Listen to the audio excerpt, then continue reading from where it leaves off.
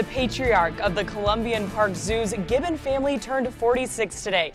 Zeke the gibbon and his family of 4 came to Lafayette in 1994. Zoo staff is celebrating Zeke's long life because of the near extinction of his species in the wild of Southeast Asia.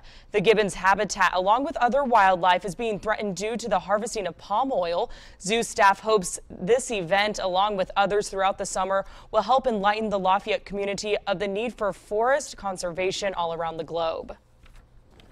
This year is a special year. 2015 has been designated the Year of the Gibbon by the International Union for the Conservation of Nature because gibbons are endangered in the wild. There are fewer than 15,000 left in the wild, and a lot of that has to do with unsustainable production of a food product called palm oil, which is in about half of the different packaged foods that we buy at the grocery store. Zoo staff trying to spread the word of ways that everyone can help these animals as well as others that live in the same part of the world. If you would like more information on how you can help these little guys out, visit our website, WLFI.com, and click on this story.